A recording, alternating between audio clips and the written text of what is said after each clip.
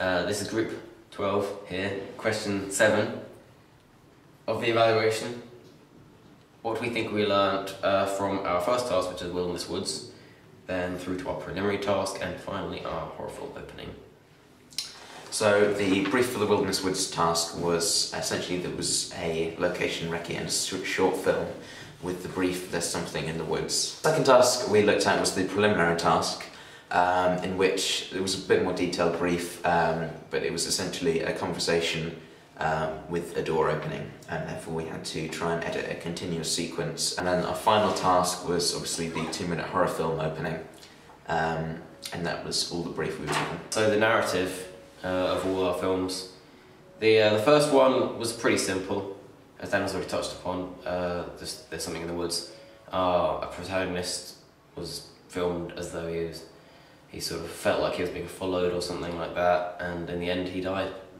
The preliminary task was very different in that respect, in that it was just a conversation between two people. In terms of filming techniques and technology, we used track in all of the films, but it was quite difficult to get used to and master in the preliminary task when the protagonist is walking along the corridor.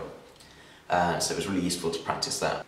Post-production, in terms of this, Wilderness Woods, it was just titles. Then progression from that onto the preliminary task was exactly the same, but this time these titles sort of integrated into the footage along the wall. So we're quite proud of that, to be honest. Then the massive leap into the horror opening, which Dan used After Effects to produce a very, very professional look in which the text stuck to the trees.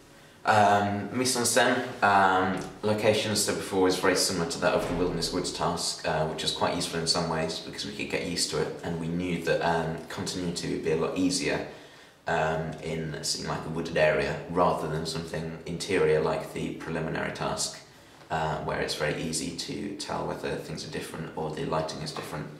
Costume, we decided to pay more attention to this because obviously there was less planning in the preliminary task and the Wilderness Woods task. The antagonist wore all black, while the protagonist wore very bright colours. It was the first use of proper props in the final film. The preliminary task only had one prop, which was the sound box. There was more opportunity to build up characters than before in the final film.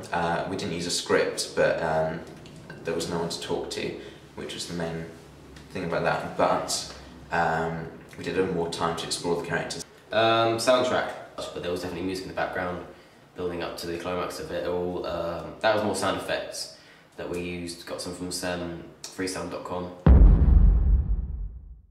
We did use a soundtrack at the beginning, which is very dramatic, and thirdly, for our horror opening, that the soundtrack was very important, we consider, because in terms of what we came up with in the first place, it was all centred around the soundtrack and intercutting actions on screen with the parts of the sound.